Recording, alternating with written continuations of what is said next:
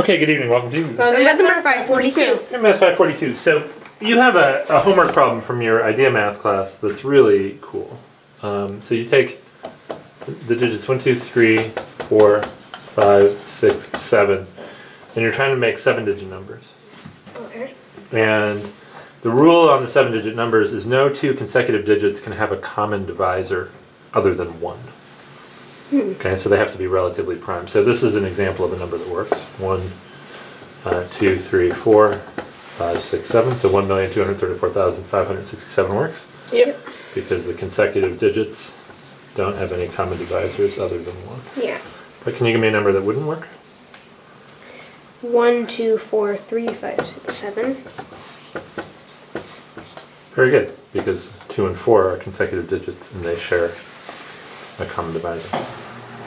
And the question is, how many numbers are there like this? So using the digits 1 through 7, you form exactly once each. You form a 7-digit number. No two consecutive digits have common divisors.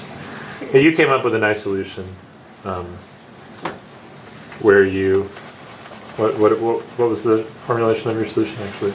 Well, I'm not going to be able to explain it well. Let me write down the digit positions first. So 1, 2, 5, 6, 7. Okay, so what did you say in your solution? So I realized that the even numbers have to have at least one odd number between them. Okay. And then I looked at the positions where the even number can go. The even numbers can go. Okay, so for example, an even number might go here, here, and here. So that would work. Yeah.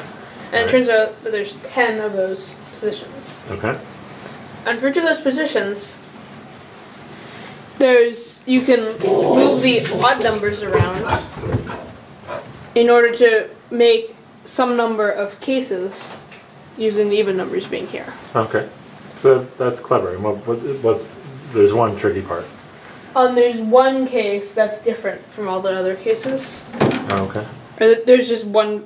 Yeah, there's one case that's a little different. Oh yeah. So I meant you've got the 6 somewhere here. Yeah. And you have to keep the 3 away from the 6. That's not that hard. That's the tricky part, I thought. Okay. Well, anyway, so that was a clever solution, but because we're studying inclusion-exclusion now, we happen to see online a similar problem solved by inclusion-exclusion.